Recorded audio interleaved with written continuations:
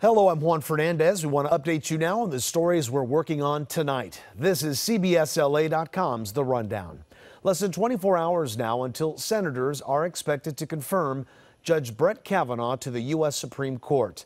Republican Senators Susan Collins and West Virginia Democrat Joe Manchin both announced today they would vote to confirm Kavanaugh. Republican Senator Steve Daines said he'll happily take a private jet from his daughter's wedding in Montana if his vote is needed to confirm Kavanaugh tomorrow. Serial killer Andrew Urdiales has been sentenced to death for murdering 5 women in Southern California in the 1980s and 90s. The judge actually handed down 5 consecutive death sentences in the case, and any individual ones were overturned. Urdiales was already spending life in prison in Illinois after murdering 3 women in the Chicago area.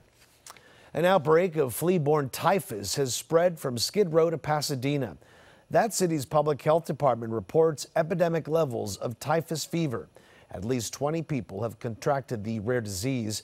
To help prevent typhus, experts recommend using flea products on your pets, avoiding stray animals, and wearing pants tucked into your socks or boots when you're outdoors. Well, fans are fired up for Game 2 of the NL Division Series after a commanding performance by the Dodgers in Game 1. Hyun-Jin Ryu's pitching and Max Muncy's 3-run homer helped the boys in blue shut out the Atlanta Braves 6-0. Clayton Kershaw is starting tonight's game at Dodger Stadium. Well, now here's meteorologist Markina Brown with a look at weather. Thanks, Juan. Let's talk about this forecast as we get into the weekend, because we've got an area of low pressure that will pretty much be the main story. Because of that, expect somewhat cooler temperatures. They'll be right about average, clouds, and also a chance for drizzle as we get mainly into Sunday. For the beaches, you can see those numbers will hover into the low 70s over the next few days, upper 70s for LA and Orange County, while the valleys will see temperatures in the low 80s and then dip into the upper 70s. Lots of sunshine on Saturday for the IE with temperatures around 81, holding on to those low 80s for at least the next few days. Upper 70s for the high desert, and the mountains will see numbers in the 60s. Back to you.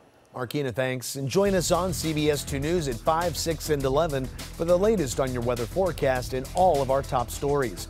This has been CBSLA.com's The Rundown. For Markina Brown, I'm Juan Fernandez. Have a great night.